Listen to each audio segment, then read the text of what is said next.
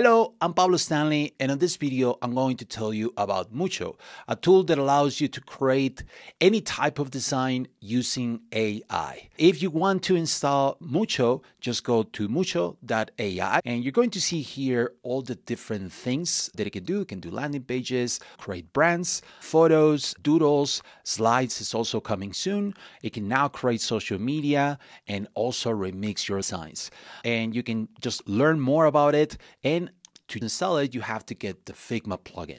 So go to the Figma plugin, and once you install it, you'll be able to use it on any Figma file. Once you install Musho, then you can just open it from Figma. Just put Musho here, and then it should open your plugin. Here, it's really simple. There's just an input prompt that allows you to create anything. Also, we have some examples that you can use just to try it out.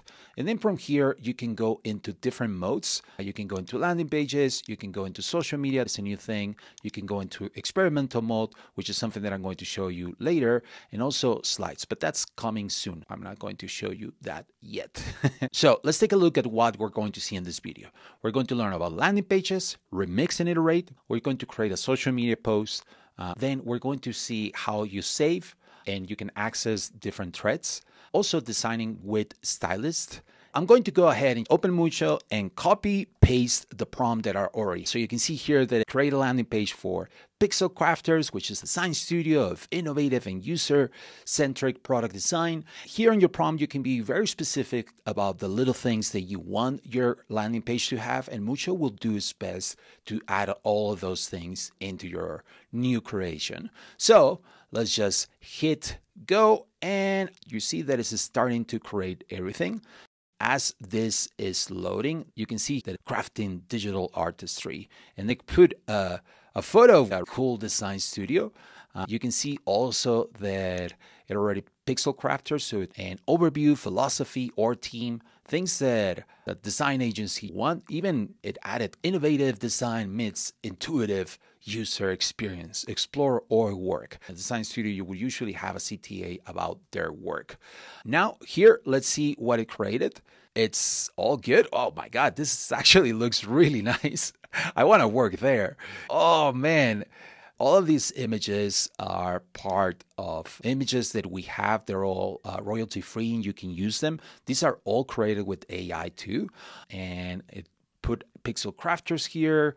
It put a footer. Something that is really cool is that it's all responsive. So you can just make this small or bigger, and you see that it just will just adapt to the viewport width. Let's test it out. See how it just changes and adapts. It's all responsive. So it's really cool because it's ready for you to just duplicate it and put it in mobile. Obviously, a lot of these things need little details to change, so you can just go in there and change those. Now that you have this, you're going to see that this also created a site so you can share with your friends. You can share with different people here on Twitter if you're really proud of your creation, but also you can just share a link.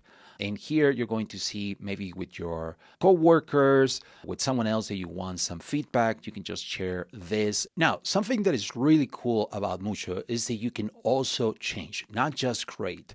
And as designers, you need to keep iterating everything, right? So let's say that I'm going to duplicate this section. Since it's auto layout already, I can just have these two. And then on this one, I'm going to change it. I'm going to say, make it about the Pixel Crafters awesome team.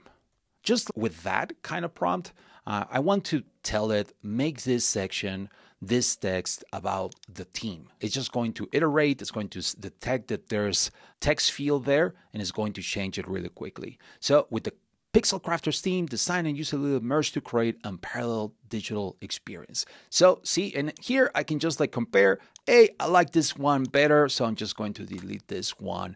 You could even change the subject and even change the photos. So here, for example, we have all of these photos and we have the copy, and let's go wild and say, we want this to be about flowers. So I'm going to hope that now the images are going to change and now they're about just like flowers.